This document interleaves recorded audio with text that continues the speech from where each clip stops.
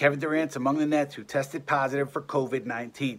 The Nets star told The Athletic that everyone should quarantine and, quote, "we're going to get through this."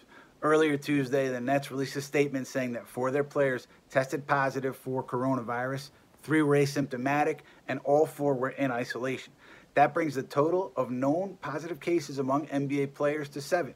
Utah's Donovan Mitchell and Rudy Gobert, Detroit's Christian Wood, Durant, and 3 other Nets. And clearly, this is more evidence that the NBA made the right decision when the league decided to put the season on pause indefinitely in the wake of the coronavirus crisis. Now, you could say that the league probably made that decision a bit too late, but still, it was the right call. Teams around the league are taking this very seriously, and several teams, I'm told, who have players who want to come in and work out at the facility have been limiting those workouts to 20 minutes per player, 1 basket, 1 coach, 1 player. And in some instances, coaches aren't even touching the basketballs that the players are working out with.